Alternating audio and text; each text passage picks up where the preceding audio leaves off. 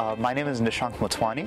I am from India, although I've lived in many different countries, and to name a few, that would be the US, Japan, and Saudi Arabia. The title of my research project is Afghanistan, a Transnational War, Untangling the Multiplicity of Interconnected Security Dilemmas. A lot of interesting work that is being conducted on Afghanistan and in the broader region, so I think I'm capturing a very, very thin slice. But that being said, I find it very exciting, and the supervision that I'm getting from my supervisors is just fantastic. It somewhat resembles the model of education that's conducted at MIT, and I find that quite interesting because it's very research intensive and it's got that focus which so many of my colleagues, when I talk to them about what their research programs are, it's fascinating the work that's being conducted here.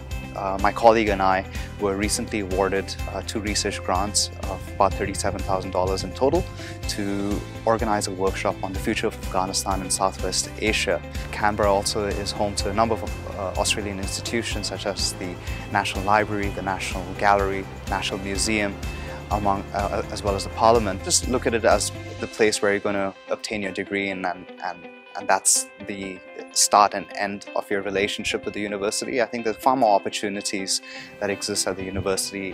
What I want to actually do is to transition into a role of policy making, hopefully in the Indian government, in the realm of national security.